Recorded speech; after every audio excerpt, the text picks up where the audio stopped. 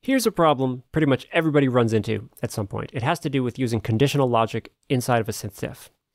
Documented in a reference file called control structures, conditional logic refers to things that control the flow of information in a program, like if. Here's an example that works correctly. We have a function with an argument. If it's 0, play a tone, otherwise play some noise. And it seems reasonable to rewrite this code as a SynthDef with the conditional logic inside. But it will not work correctly, and in fact this is such a common pitfall that there's a dedicated page on the SuperCollider website. So no matter how we manipulate the argument, we always get noise.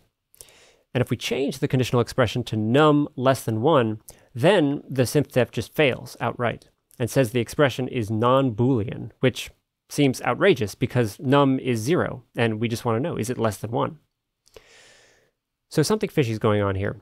And the key to understanding stems from the fact that SynthDef arguments automatically become instances of a class called control, which is basically what lets us interact with sounds using set messages. So going back to the version that checks equality with 0, this if construct is language side.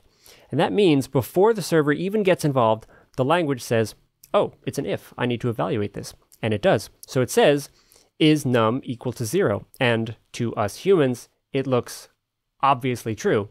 But what's actually being evaluated is this, which is false.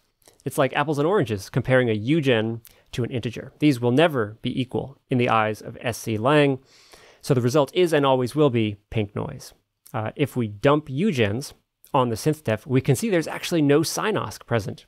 So from the server's perspective, it actually just looks like this, which is why pink noise is the only thing that ever comes out. Now, the version that has less than 1, what the language sees is this, which returns a binary op Ugen. It's another type of Ugen created behind the scenes.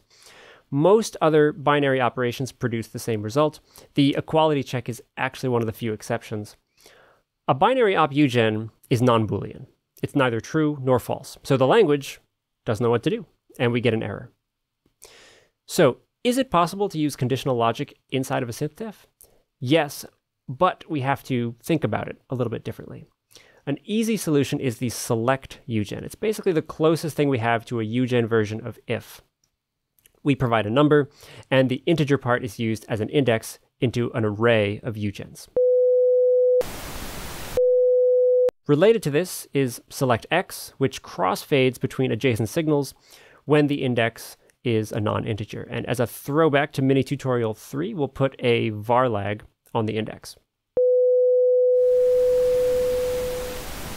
Select has other applications too. Here it's just looking up values in a table to create an arpeggiator, combining topics from mini tutorials 5 and 6.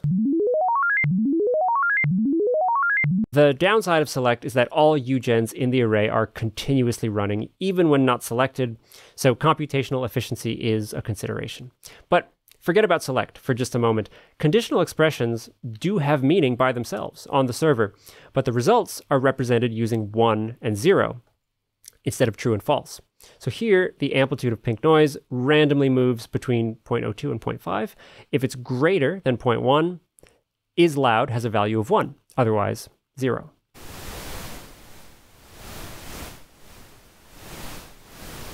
And this is really useful if we think in terms of mathematical signal manipulation. For example, it could be used as a kind of gate to turn something on or off depending on the condition. So here we mix in an impulse generator, which turns on whenever the amplitude of the noise is below threshold.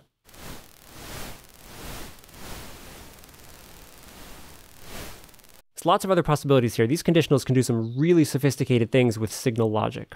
The hardest part, I think, is training yourself not to think in conventional terms of if, then, else, and instead think in terms of ones and zeros, and then mathematically weave these numbers into your algorithms to get the results you want. So that's it for this tutorial. Shout out and big thanks, as always, to my awesome patrons. I hugely appreciate the ongoing support. Thank you so, so much. And to everyone, I hope this helps lift the fog around using if inside of a SynthDef. So, thanks for watching.